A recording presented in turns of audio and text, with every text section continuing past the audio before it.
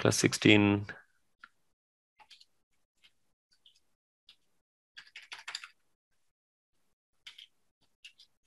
collection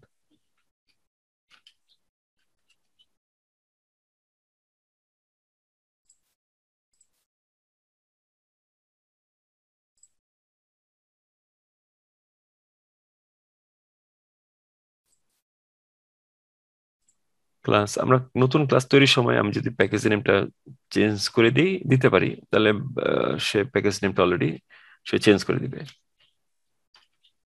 collections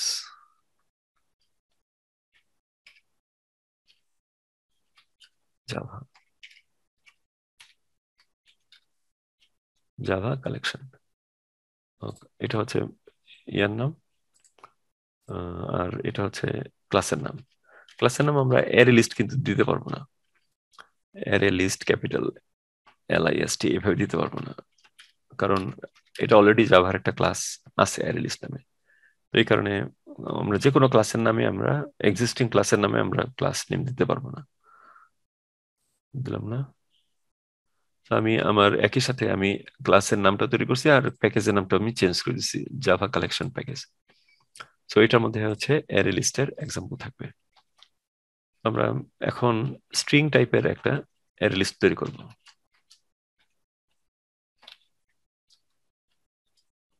can you declare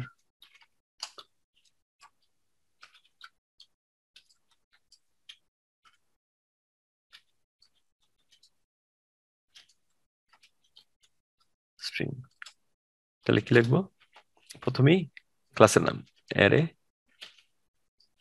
list তারপরে data টাইপটা কি data type হচ্ছে স্ট্রিং তাহলে আমি অ্যাঙ্গেল ব্র্যাকেটের মধ্যে লিখবো স্ট্রিং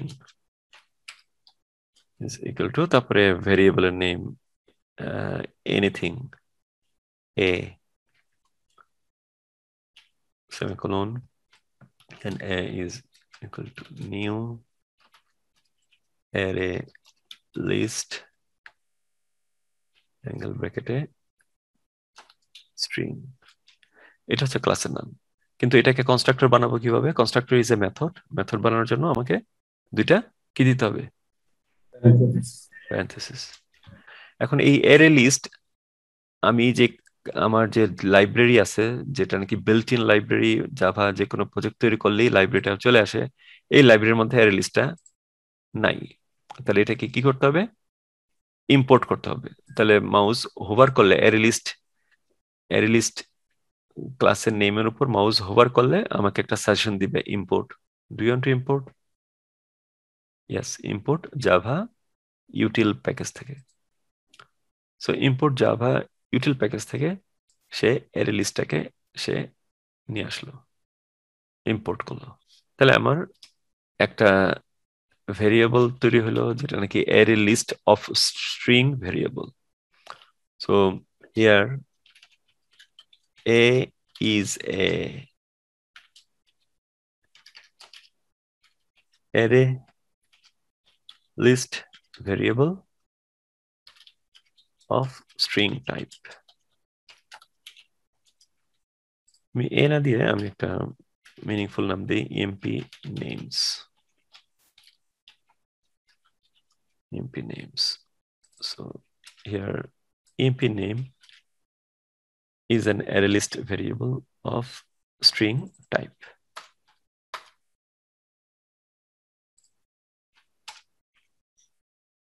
এখন তাহলে কত এলিমেন্ট আছে এখানে emp নেমের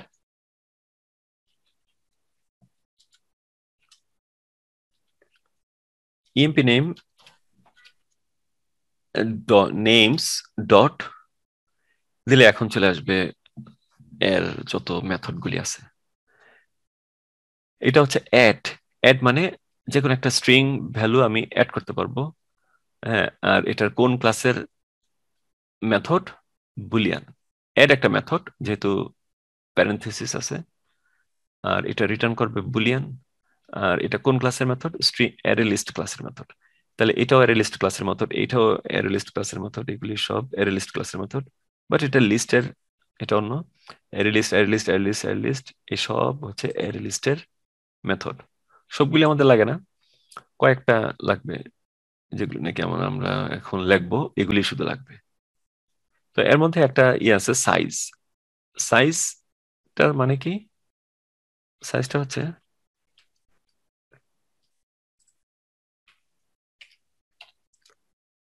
সাইজের ডেফিনিশন আছে এখানে। সাইজ হচ্ছে return the number of elements in the list. তাহলে আমরা একটু দেখি এর সাইজটা কত। এখন আমি যদি সাইজ বলি, সাইজ ডাবল ক্লিক করলাম, তাহলে সাইজটা চলে আসলো।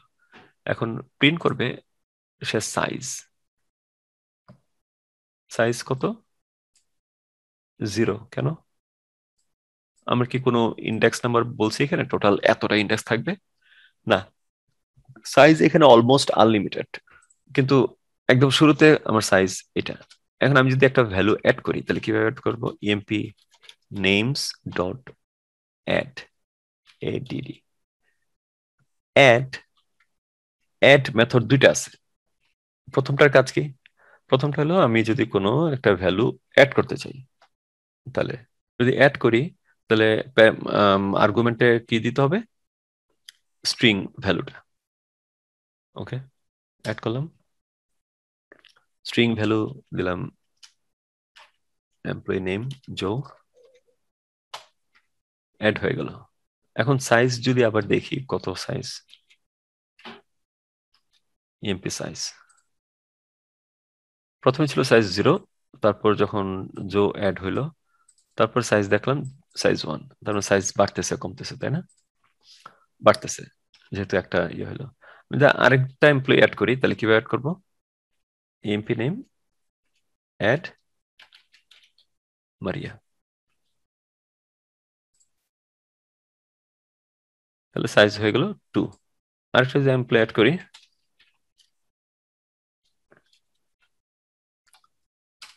Size name 3। আরেকটা নেম অ্যাড করি,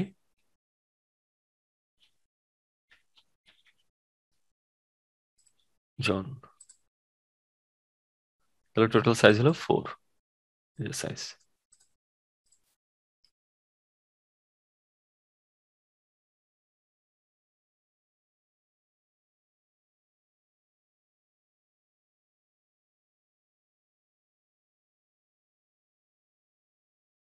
ইন্ডেক্স নাম্বারটা 0 থেকে আসে। 0, এটা হচ্ছে 0তম ইন্ডেক্স, এটা হচ্ছে 1তম ইন্ডেক্স, এটাই। এখন আমি আমি যদি প্রিন্ট করি, প্রিন্ট করবো কিভাবে? ইএমপি নেমস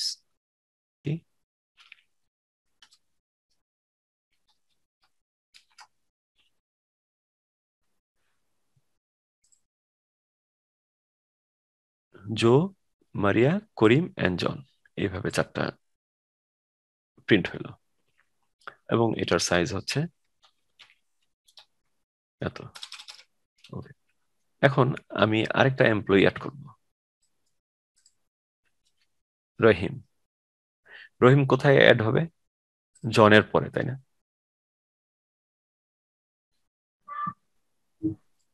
ওকে, আমরা আবার তাহলে এটাকে প্রিন্ট করব আর সাইজটা দেখব। সো রহিম অ্যাড করার পরে আমরা প্রিন্ট করব, আবার সাইজ দেখব। ওকে, হ্যাঁ, রহিম আসলে জনের পরেই হয়েছে, সবার শেষে। যেহেতু আমরা সবার শেষে রহিমকে অ্যাড করছি, রহিম অ্যাজ ইউজুয়ালি সবার শেষেই হয়েছে। আর টোটাল সাইজ হয়ে গেল 5। 5, বাট ইন্ডেক্স নাম্বার এটা 0, 1, 2, 3, 4 এর মতোই। বাট আমি চাচ্ছি রহিমকে করিমের পরে দিতে। তার মানে 0, 1, 2, রহিমের ইন্ডেক্স হবে 3। তাহলে রহিমকে আমি লেখার আগে আমি যদি বলি, এখানে বলি অ্যাড, আমি এখানে আসলাম, এসে কন্ট্রোল স্পেস দিলাম, কন্ট্রোল স্পেস দেওয়ার পরে অ্যাড রিলেটেড যত মেথড আছে সবগুলো চলে আসলো। এখন অ্যাড রিলেটেড কয়টা মেথড আছে? ওভারলোডেড মেথড কয়টা?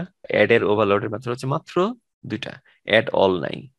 সো এই প্রথম ওভারলোডের মেথডটা হচ্ছে যেটা নাকি আমরা ইমপ্লিমেন্ট করছি। কিভাবে বুঝলাম? প্রথমটা হলো যেটা নাকি 24 নম্বর লাইনে যেটা লিখছে, এটা হচ্ছে প্রথমটা। কেমনে বুঝলাম? কারণ আমাদের প্যারামিটার আছে একটা, স্ট্রিং। আমরা প্যারামিটার 24 নম্বর লাইনে প্যারামিটারও দিছি একটা, তাই না? আর্গুমেন্ট দিছি একটা, স্ট্রিং। তাহলে এটার কাজটা কি? এটার মধ্যে ঠিকই আছে, স্ট্রিং আছে, বাট ইন্ডেক্স নাম্বার একটা আছে, এটা বাড়তি আছে। এটার কাজটা কি?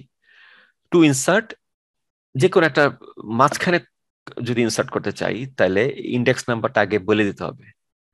ইন্ডেক্স নাম্বার কমা তারপরে রহিম। তাহলে বলি, রহিমকে আমি দিতে চাই জো মারিয়াম, মানে জো 1 2, সরি, জো 0 1 2, 2 এর পরে, তার মানে রহিমের ইন্ডেক্স হবে 3। তাহলে এখানে কত লাগবো? কত লাগবো? 3, তারপর কমা কমা রহিম। তাহলে এটা আরেক ধরনের অ্যাডিং। রেগুলার অ্যাডিং হচ্ছে পরপর যাবে, সবার শেষে অ্যাড হবে। আরেক ধরনের অ্যাডিং হচ্ছে ইন্ডেক্স নাম্বারটা দিয়ে দিলে ডিরেক্টলি করিমের পরে ঢুকবে। এখন কারণ এটা হচ্ছে 0, এটা হচ্ছে 1, এটা হচ্ছে 2, আর 3 যদি রহিম হয়, তাহলে রহিম আসবে জনের আগে, তারপরে হবে জন, শেষ। রহিমের করিমের পরে রহিম আসলো, তারপরে জন।